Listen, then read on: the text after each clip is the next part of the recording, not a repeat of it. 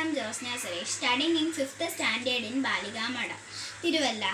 Today I am going to introduce the Plant Diversity Register. The Plant Diversity Register. Autotrophs. Green plants prepare their own food, hence they are called autotrophs. Example, all green plants. Mango tree, coconut tree, plantain tree.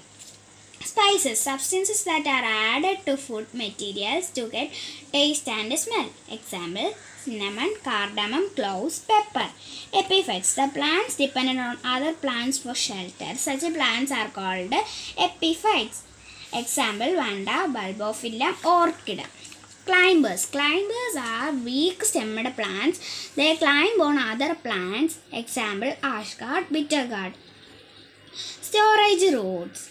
Roots that store food, they are called storage roots. Example, carrot. Underground stem.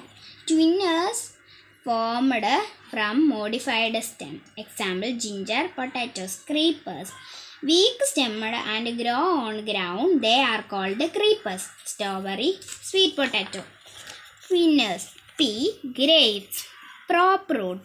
The root grows from the branches to the soil to support the bigger branches. Example, banyan tree. Stilt root. The root grows from the main stem to the soil to support the plant. Example, sugarcane, corn, screw pine. Saprophyte. Some living things grow absorbing nutrients from the decomposed matter. They are called saprophytes. Example, fungi, neotia, mushroom. Medicinal plants. Adathoda, curry leaf, hibiscus, neem, aloe vera, kurumtoti, tulasi. Parasitic plants. Some plants absorb some essentials. These are called parasitic plants. Partial parasite. They absorb only water and minerals. Example, Loranthus sandal. Total parasite.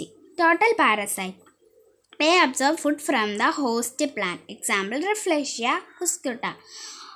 Heterotrophs. All living things depend on plants for food. The Plant Diversity website. Thank you.